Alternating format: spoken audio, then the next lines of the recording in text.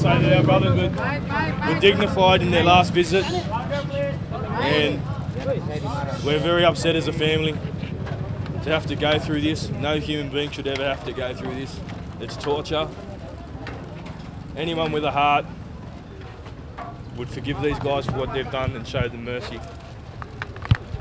I call on the President to exercise that he still has a chance to stop this cruel, undignified way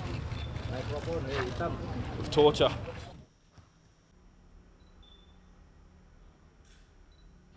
Yeah, I ask you please to show mercy. You're ordering the murder of 9 people, and those people have families that love them, and they don't need to die.